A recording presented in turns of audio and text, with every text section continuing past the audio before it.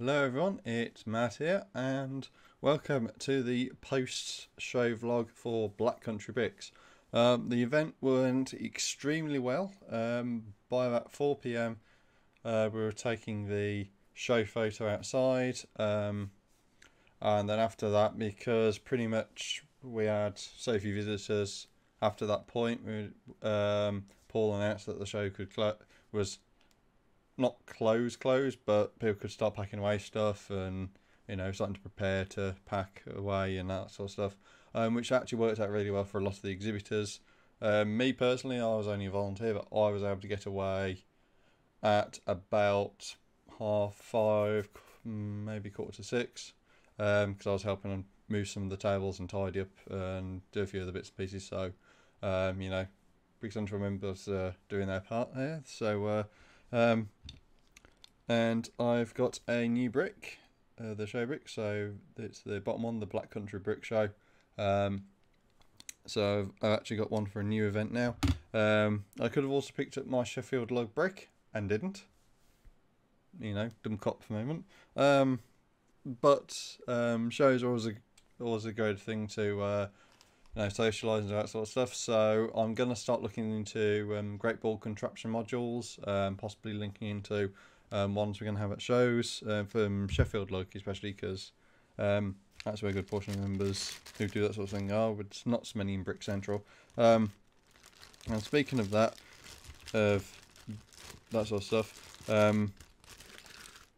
some members from my lugs are also generous enough to donate pieces to various projects. So the one guy who actually won the best in show with the GB Great Ball Contraction modules also donated some parts to my tank cars. So we have some 4x4 round bricks here in white and red, and they also donated one in black as well as two 4x4 round plates in black. So I now have enough to do some more on the tank car, not vents, but sort of like the mounts for like the vents and the filler cap. So it's good I've got those, so I can start doing those and start doing some detailing. Mike, who's the Brick Central ambassador at the moment, also donated these 1x3 jumper tiles. So these are a 1x3 tile with two studs on. So it's a popular variation of the 1x2 jumper tile, but it's got two studs on. Really useful if you're doing brick Colorado freight cars, the box cars especially, because it's just the one that sits on just the right size to sit underneath the roof walkway. You can put one of those and it just fills in that gap nicely, and it's an official part, and you don't have to use double-sided sticky tape for that. I'm going to move on to Hannah now. So Hannah runs Hannah's Brick Pits, and there's an Instagram for it and all that sort of stuff. And she's a member of Brick Central. She donated a load of green parts and parts for monofigs. So I have a good selection of parts here, so I can start doing some more on the Susquehanna hopper. Susquehanna hopper is very much a parts bin. It's sort of, or parts black hole, I should say. Sucks a lot in, and then you don't seem to make much progress, and then all of a sudden you do a few bits, and there's progress. My show is also running a stand, so I was able to get a load of parts as well, or bar load from her. So we have 2x4 plates in black, which you can never be too short of when you're doing trains.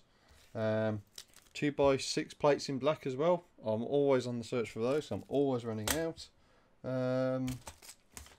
Some 4x4 round plates in black. I now have enough now, so I don't need any more. And I'm possibly might have some on order, so I might have overstocked, but oh well, such it is.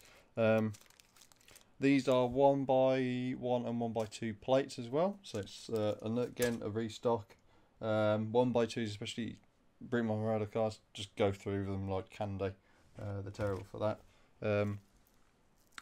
Some new 2x4 plates in black as well. Headlight bricks, these are in light bluish grey, black and red.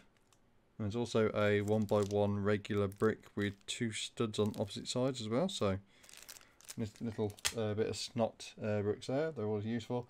And also bought this 1x8 garage brick from her as well, because it's a really nice print. It's a fairly old one. I think it's sort of town at the latest, sort of early town, because they changed a lot of the designs of that and moved away from that. It's sort of more sort of a sort of period where they were just after they'd finished using the sort of HO scale vehicles and were moving on to proper buildings. These sort of bricks came into use and were used for quite a bit before started doing them, sort of doing their own like proper shell stuff and stuff like that. And there's also a little bag of clips I bought from her shop as well. Some of these are the 1x2 plate with 2 clips on the side, so useful for that. And there's a lot of useful parts, just generally for other stuff as well. There's also, I think that's pretty much everything. Yeah, there's also Peter Goodwin, who's actually published a book about, I think it's called The Streets of Brickington, and he was there selling off some bits and pieces. So I've bought myself another pig, so it's always good to get a pig. These are CMF, I think they are. They're originally released, and then they're released in the Farmway 4 City many years ago. I think it was about 2012, but don't quote me on that year. So it's a really nice mould. There's very little in terms of print. There's actually only the eyes, so this probably won't come out well. But you sort of see there's a little black dot on there, and that actually has an eye on it. So I'll just dump this in the farm one. Just before I do though, I will show you the difference, because they actually did 2 of the pig. They did one with a brown print on for the ear and like a spotted pig rather. I only got the regular one underneath. So it's good to get one of those. And I also bought some of these clips as well, not clips, snot plates with 2x2 studs on the side. So I'll just take one out. And there we go. So you can sort of see the details there, and they're going to possibly be used for the Susquehanna hopper. Again, I'm planning something, which remains to see if it's feasible, but I'm planning something, so hopefully I can get those in and wrangle a bit more detail out. And then I also purchased from Big Peter some more Pappy Max drawers. These are in black. I think these are unused as well, so these were a nice bargain, £17 for the 2. So really nice units, and as you can see, I've got plenty here. I can actually fit these units in here, and I can go up another layer, and then I think that's the maximum I need. I think I just need to trim a bit more of that back shelf before putting any more on, so you know, it's a precursor to that. And then lastly, there is also one order from Chef Bricks. Chef Bricks is run by a member of Sheffield Live. I sold some stuff to him and that reduced the cost of my order. So the original order was at 50 something, and because I sold him stuff, it reduced it down. Really nice down to do 30. So this order contains a awful lot. I'm not sure whether it's 650 or 850 of these 1x2 plates in dark red, and so it was 850. Yeah, so 850. So there's plenty there. And I took 6 of those bags, so 300 pieces. I made a bit of a brick wall, so people who follow me on Instagram have already seen this, but it's a really nice effect to create this sort of like brick pattern. It's not such good in this sort of light because it's sort of got that very sort of sheen to it, like there, and it reflects the lights. But in like normal exhibition conditions, you can sort of see all the detail.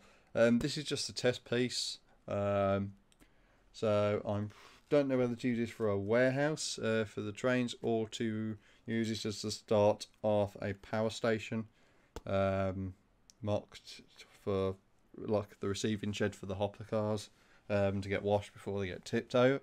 So it remains to be seen what I do with that. There's some packing bits in here. So we have 1x2 plates in dark bluish grey, some 1x1s in dark green. These are actually ridiculously cheap, considering that it's not a very common colour. Some 2x2 slopes, curved slopes in green as well to finish off the Octane 1940s tank car. Some 1x2 plates in green again for the Susquehanna hopper, and it's just filler as well. So this is an interesting bag. 100 1x1 cheese slopes in black, and I bought these so I can do some stuff for detailing, but a lot of this is just the journal box covers for freight cars. So it's a fairly regular part use in the Lego Trains hobby, so I feel no qualms about sharing that with you. Get more bags of dark red. You have some dark orange hips and legs, so it won't come out very well in the artificial lighting, but they're just plain legs, so I can put those on the monofigs, or one of the monofigs, when I come around to looking at it. 1x1 plates in black as well. Always good to get a restock of those. Fairly common parts to use. 2 packs of headlight bricks. I think this is 40 in total, but again, useful part to have. More useful for not work and that sort of stuff. Some 1x8 tiles in red, because I'll need them for future work possibly, and red's always a easy colour to use in things or as detailing or stuff like that. And then we have a bag of 1x2 plates in black, to polish everything off. So there's a very good restock here from that show, and I would have loved to have recorded this yesterday because it's Monday today, so I've just come from work, had my evening meal and sort of started sorting this out. So I'll be putting the video together and uploading it while I'm sorting this lot out, and then I'll probably be able to do an update on the Susquehanna hopper, because I'll have put these parts to use and sorted those out. So yeah, that's it for the Black Country Bricks update. You know, very good show, well attended. In terms, and this is the big one when we do charity shows, and what people always want to know is how much did we raise, and it was just under £2,000, what I've been told. So it's very good that we were able to raise that amount, you know, and it's a feat, and you know, just from the dedication of the volunteers, because everyone volunteered to be at the show. You know, there weren't any expenses paid or that sort of stuff, so everybody there was a volunteer or donating something. I donated sets and poly bags for the tombola.